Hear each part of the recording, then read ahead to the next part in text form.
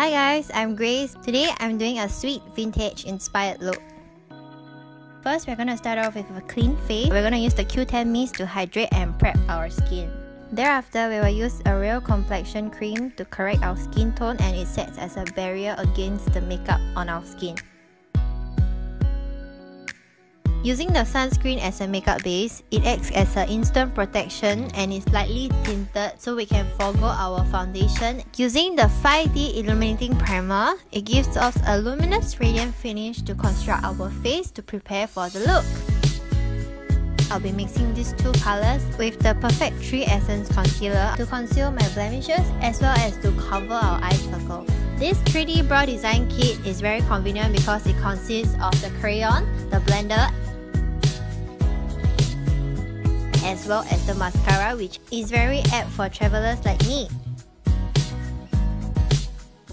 Now we will contour our face with the Happy Stick in Toffee Brown color. It is really blendable so we can easily blend into our face. To make our face more defined, we will use the Happy Stick in color Champagne Pink as a highlight.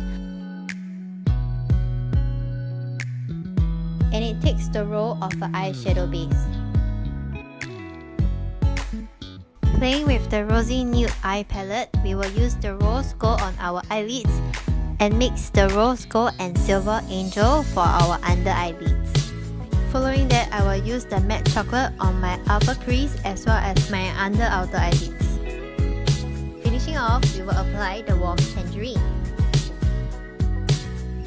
To create a natural watercolor blush, we will be using the Happy Stick in Dream Peach and Sweet Pink to create a look that brings out the blush from within our skin. The Illegal Brown eyeliner glides on easily and is really pigmented. Let's kill those dull lips with a long-lasting lip pen in Burgundy Red.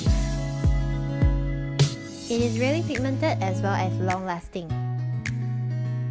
To achieve a gradient effect, apply the Creamy Matte Lipstick in number 6 on our inner parts of the lips.